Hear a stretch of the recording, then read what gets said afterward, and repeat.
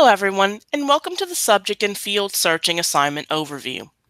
In today's assignment, we're going to be looking at some special types of searching that you can do in library databases that you cannot do in search engines. This has to do with the way databases are organized. If you think back to Introduction to Databases, we talked about how databases are organized using records and fields.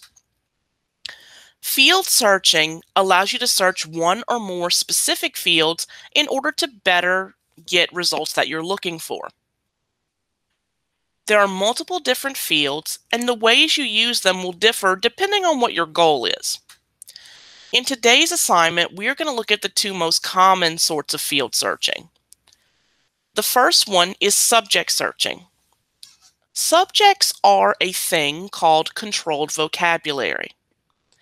That means that in the databases, a single unifying term links together all sources on that same topic.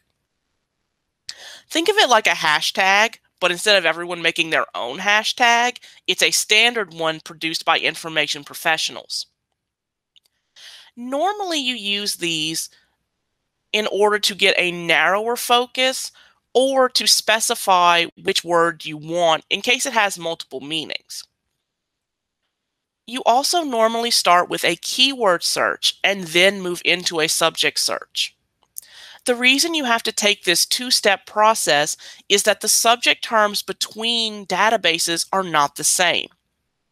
The library catalog may have different subjects than Academic Search Complete, which may have different subjects than Research Library ProQuest. We'll also look at a type of field searching where you can find a specific source. This is using the article and title fields. This type of searching is helpful if someone recommends a resource to you, or if you're reading a bibliography and want to find an article or book that someone else has cited.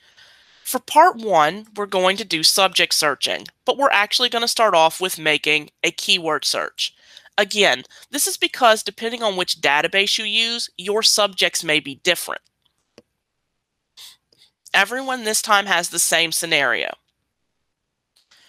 You're researching the connection between video games and education.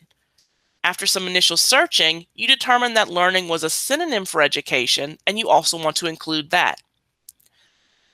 Your articles that you find have to be full text, scholarly journals, published in the past 5 years in English.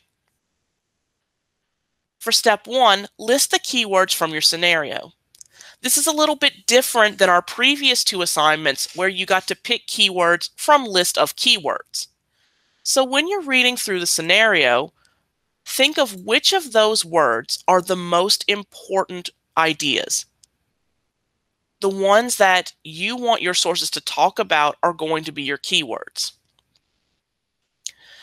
Then use those keywords to construct a search phrase. You can use any tools needed to make the most effective search phrase. So this time, instead of me telling you how many Boolean operators that you have to use, nesting, etc., use whichever of those tools you think are needed to get the best search possible. Then use that search phrase to search either Academic Search Complete or Research Library ProQuest. You can pick which database you use for this assignment. You are going to list your number of results. Then, from your results, choose one scholarly article that seems relevant and cite it. We're going to use this article to help with step 5, where you identify subject terms. Put all the subjects from your article here, and then highlight the ones that are similar or identical. Then, redo your search with subjects. That means you're going to substitute one or more of your keywords with one of the subjects you've identified. I know this is kind of a complicated process. I do have a demonstration video for you. Once you redo your search, list both the number of results from your subject search and how the results changed. Did they increase or go up, or did they decrease and go down? Finally, reflect on the observations that you've made. Think about how you could apply what you've observed to further searches. Based on what you observe, could you narrow your results further after your second search? If yes, how might you do so? And why might you do so? For part 2, we're going to do a field search where you look for a particular book. You only remember part of the title and part of the author name. So we're going to need to use 2 fields this time. And we know that it's a physical copy, meaning that it's a print book. So we are going to search the library catalog. Once we find the book, you're going to note down some information to cite and locate the book, including the call number, the location in the library, author, title, publisher, and publication date. In step 2, you're going to cite the book that you found. Unlike the article databases, most books in the library don't have a pre-made citation. So we've spent a while gathering citation pieces. Now we're going to actually practice putting them into a citation. I do have a demo of this on our course Moodle page, but I also have a template that you can follow.